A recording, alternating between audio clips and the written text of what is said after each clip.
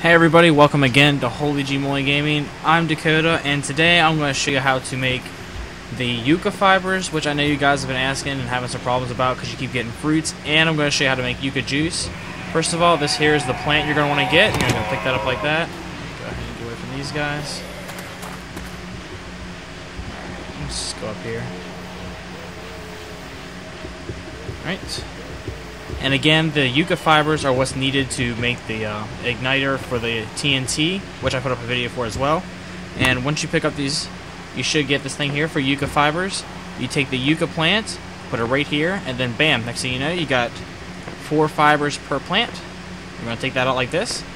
And for the Yucca juice, what you're going to do, you get an empty glass jar, which are pretty common.